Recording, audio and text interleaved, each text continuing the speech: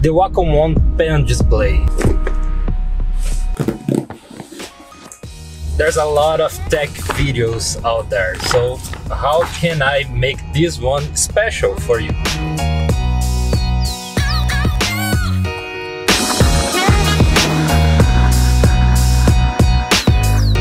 So a friend of mine actually told me that my English is a little slow. I talk it slow even in my native language, which is Portuguese. I don't think I can talk much faster than I'm talking right now, but I'll try to compensate that by not wasting your time with this video. Let's go.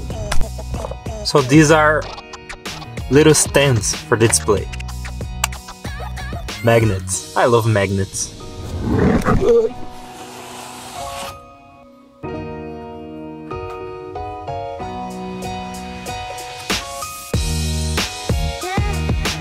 What happens is that it's so easy to record something, and we are so naive that we think that everybody should watch it.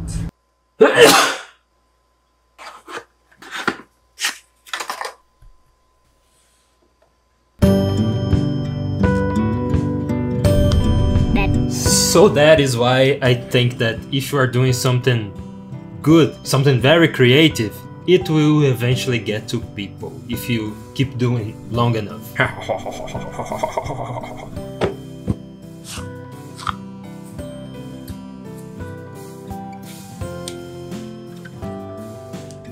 So my first impression drawing with the Wacom One was that it feels a little bit better than the iPad. And iPad is very good to draw too, but when you draw on the Wacom One, it feels so nice. And the good thing is that it is small.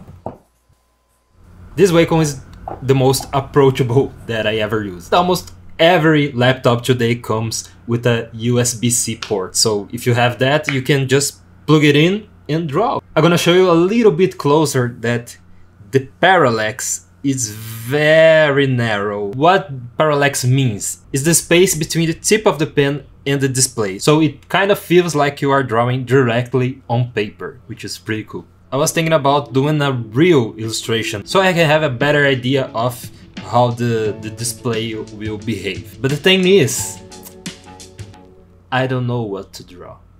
So one of the things that Rick Rubin mentions in his book, but he says how distractions can be helpful for artists. I'm not talking about procrastination. Procrastination keeps you from doing the work. I'm talking about distractions that can help you do the work. So it's 6 o'clock right now, and I'm gonna go after some distraction, and maybe I have an idea of what I can draw.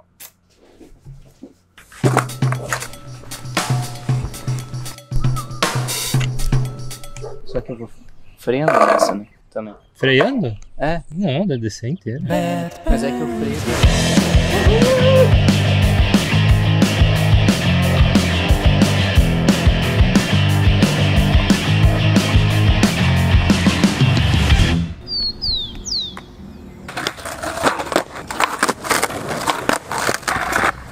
There's things in life that you have to try and tweak a little bit there, a little bit here.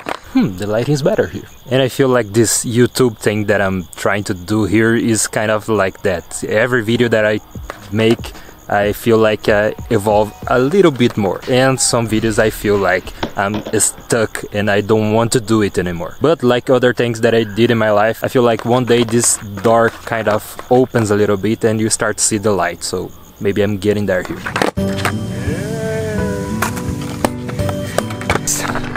And yeah, I know it's a lot of work.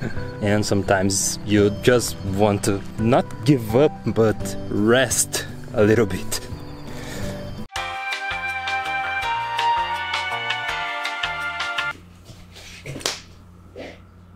What?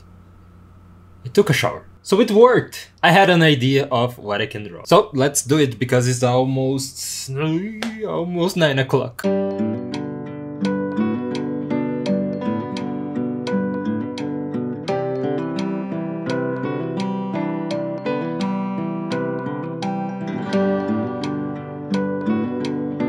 The most impressive thing is that it's so smooth to draw on the Wacom One. It is actually a little bit better than drawing on paper. You know those people that say that they prefer to read on the Kindle? It's kind of the same feeling. This is definitely the best option for beginners. It's amazing, I wish I had that when I started. That's it. I'm tired.